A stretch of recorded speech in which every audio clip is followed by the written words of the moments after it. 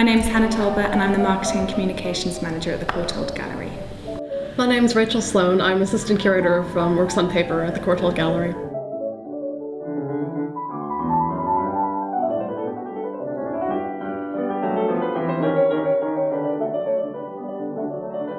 So the blog is really an opportunity for us to take our visitors and anyone who stumbles across it behind the scenes of the gallery. So it's an opportunity for us to show different aspects of life here. So we're a world-famous gallery, but we're also a university for the study of history of art. We have a conservation department, a really active public programmes team. So we have Google Analytics in the blog, so we use that to look at page views, users, search, kind of traffic sources. But also, it's really important for us to build a community and an audience around the blog. And so another way that we measure success is looking at engagement and kind of comments made. And that might be comments made on the blog itself, but also comments made about the blog on kind of our social media platforms. So people talking about posts on Facebook or commenting about it on Twitter as well.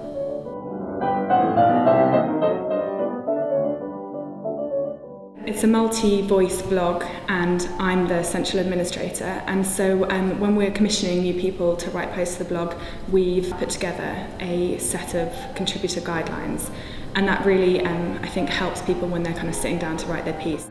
And then after that, all the content comes to me, so that when I upload it to the site, we make sure that it all kind of has the same style, layout, kind of font and format.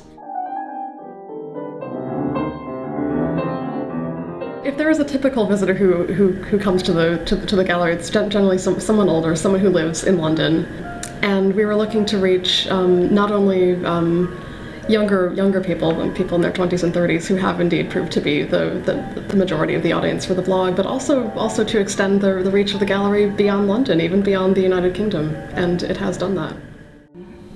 I think one of the really interesting things that's happened with the blog is that we've kind of managed to stumble across audiences that we didn't even really know existed. So one of our really successful posts was written by our paper conservator, and she wrote a how-to guide of how to float mount a drawing, and that has been consistently one of the most popular posts on the blog for kind of almost a year now.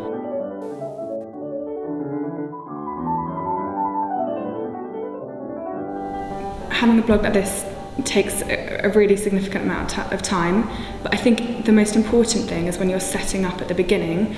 One of the things that we did was we created a kind of a roadmap, so a kind of editorial content plan. I think you need to have a pretty good idea of where you're going. Just have a plan at least for the first several months. And one of the really key things we did was think about regular content we could have, so kind of a list of monthly features where if it's a bit of a quiet time we could do a feature on one of the paintings in the collection or a Q&A with someone.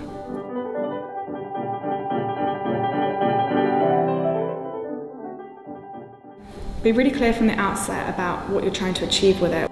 When you're creating kind of content, think about content that will last longer than just the kind of the 1 week that is relevant.